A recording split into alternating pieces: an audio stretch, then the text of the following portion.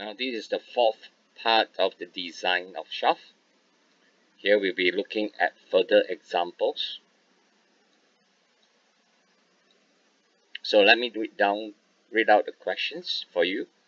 So first, determine the dimensions of a hollow shaft with a diameter ratio of 3:4, which is to transmit 60 kilowatt power at a speed of 200 revolutions per minute. The maximum shear stress in the shaft is limited to 70 megapascal, and the angle of twist to be 3.8 degree in a length of 4 meter. For the shaft material, the modulus of rigidity or the shear modulus to be 80 gigapascal. Now, take note, based on the questions, we know that there are two limiting conditions. One is based on the shear stress. Two is based on the angle of twist. So that means in this question here, you have to work out based on the strength and also the stiffness or the rigidity. So the first part here, that is the diagram for a hollow shaft.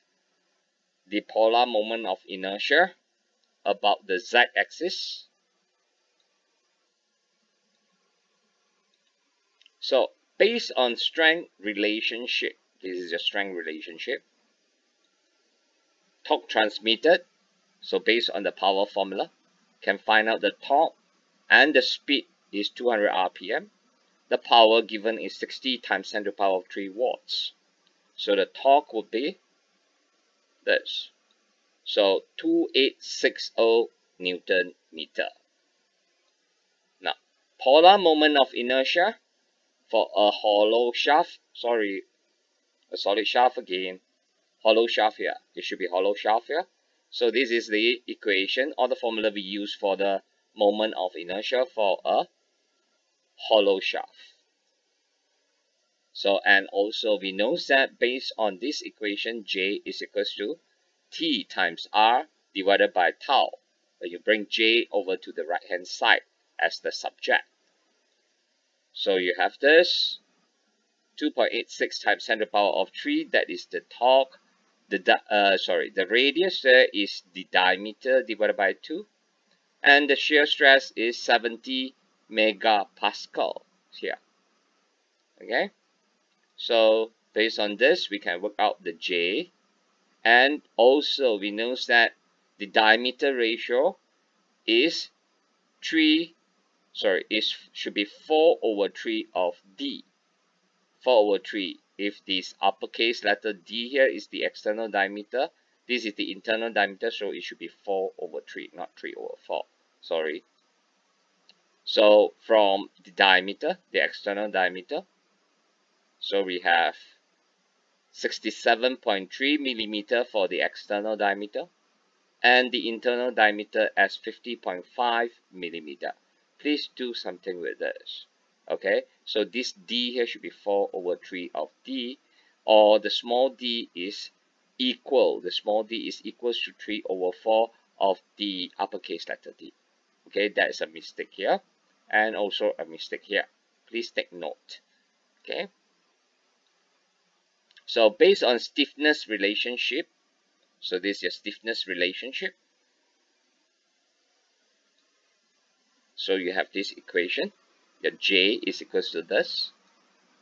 So, and this is what we have earlier, the J.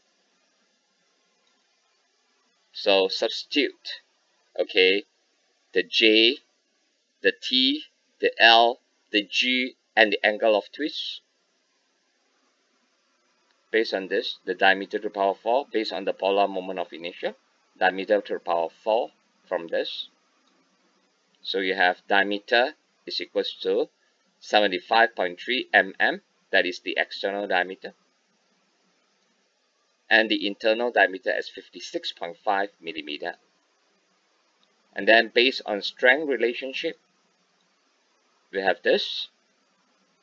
This is your strength relationship, and these are the pair of values that we have got earlier based on strength relationship. And based on stiffness relationship, we have this pair of values. Okay, so based on these two sets of values, you have to choose the largest diameter. That means the larger of the external diameters, that is 75.3, and the larger between the two of this internal diameter, 56.5, to be the answer of the design, for the design of the shaft. Thus, the dimensions required for the shaft to satisfy both conditions, that means these two conditions, are the outer diameter, the larger among these two values, and the inner diameter, 56, the larger between these two values as well. Thank you. That is all for this example 4 here. And we continue to the next slide. Thank you very much. Any comments, please put on my comment section below on my YouTube channel for this particular podcast. Thank you very much. See you again.